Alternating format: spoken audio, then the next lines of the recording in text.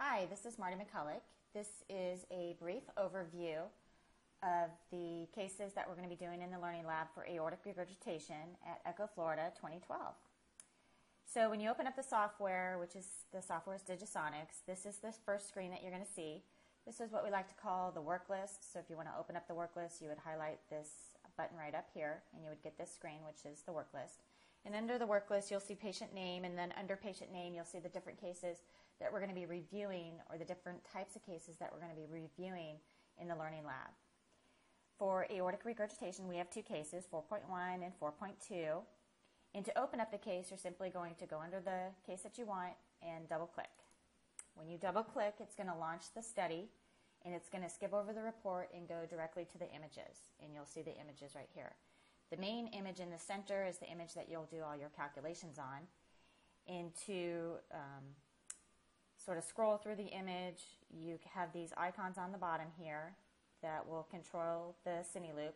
You have play, which will play. You can stop it. If you wanted to go to the next thumbnail or the previous thumbnail, you would click these buttons right here. If you wanted to enlarge this screen for the entirety of the screen, you could do that as well. Previews aren't loaded, so we don't have to worry about that. If you want to increase the brightness or the contrast of the image, you can simply do this. And then if you want to scroll through the cine loop frame by frame, you can use these buttons right here. Okay. Now, notice along the right-hand side here, you have thumbnails. You can scroll back and forward between the thumbnails using the bottom controls here. So we can scroll through. We can choose an image with color and look at the aortic regurgitation. The first case, the 4.1 case, is a mild regurgitation, mild AI, and you'll notice there's a little bit of MR as well. We can look at that in the short axis, just to give you an idea. Notice, don't necessarily see very much aortic insufficiency there. And we can scroll through to the long axis, look at the color Doppler there. Not very much AI. We can also do CW. Notice there's a little bit of AI noted on the CW. And then we can go to the 5-chamber. And you'll notice a little bit more AI here. Okay? So this is the first case. And to get out of this case, we are going to go to Close Patient. And we'll see the work list again. And then on the work list, we're going to choose 4.2. This is a little bit greater degree of aortic insufficiency. Note that it's going to go directly to the images. And we are going to go to the color in the peristome long axis. Okay. And for measurements, you'll notice on the top here we have work list. That'll take you back to the front page of the work list. To close the patient, closes the patient out. Edit refers to if you wanted to alter or edit the demographics of the patient. Calcs is the icon that you want to use if you want to make a measurement.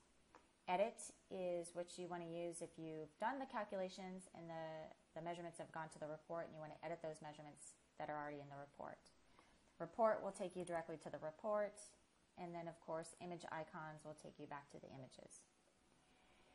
Okay, so if you are in your screen and you wanted to measure, say, the vena contracta of the AI, we can simply go to the frame that you prefer. You could do one of two things. You can either go to Calcs, and when you click on Calcs, you'll get this pop-up screen right here. Notice on the top, you'll have a peristome long axis, short axis, 4-chamber. These are if you wanted to do measurements in a protocol fashion. However, for the Learning Lab, I would prefer, it's probably recommended to do just specific measurements. And so you want to use these icons right here, the 2D, the Doppler, the M-mode, and the diastology. So this is a 2D measurement. We're going to click 2D. It's going to be the aortic valve, or you could actually label it something else, AI. And it's going to be a dimension, right, the vena contracta. So we'll do that. There we go, and then you get the dimension of the vena contracta right there. And let's see. Okay, so another thing that you could do if you wanted to is you could simply right-click on the image, and it'll give you a quick calc. So we can right-click, go to Quick Calcs, and do a 2D measurement again here, and that'll give you the vena contracta. Okay, so next we'll go to some Doppler. Here is aortic insufficiency with Doppler. And then you can choose which one you actually prefer. We can try and measure this. We're going to go to calcs, and then again we're going to go to Doppler, and we're going to go to aortic valve. This is going to be the pressure half time right here. If you do the pressure half time here, it's going to give you the valve area using the pressure half time, which is typically used for the mitral valve. So we'll do pressure half time here. It's going to tell you what to do on the left-hand side here. It says trace Doppler curve, then right-click the mouse button. So we are going to trace this. And it's not the greatest Doppler. I'm just giving you an idea of the measurements. And then it's going to say touch the E point, which is not necessarily the E, and then the second point for the slope, and it gives you the pressure half time right here on the left-hand side. And once you hit next, you can click next here, or you can simply click the right mouse button. That's what RMB is, or right-click. Same difference. Then what we can do is we can look for a better spectral Doppler for aortic insufficiency. And here's a good one right here. And we can sort of remeasure if we wanted to. Simply go Doppler, we're going to go aortic valve, and we're going to do pressure half time. Okay? So again, it's going to tell you on the left-hand side here, we're going to measure up, down, and then when you're done, you can right-click. Then it's going to ask you to measure the slope. Simply do that, and it'll give you the pressure half time here. Then if you wanted to see your results, you can go to report.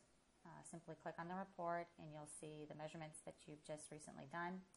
If you want to edit these measurements or see how many that are done and actually averaged, we can go to the pressure half time.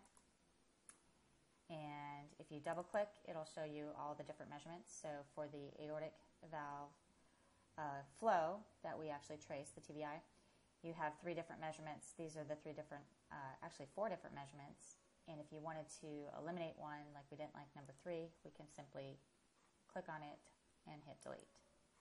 And then of course here you get your average, max, and min. Okay? So that's a quick tutorial of the aortic regurgitation cases. Look forward to seeing everybody in Echo, Florida. Thank you very much.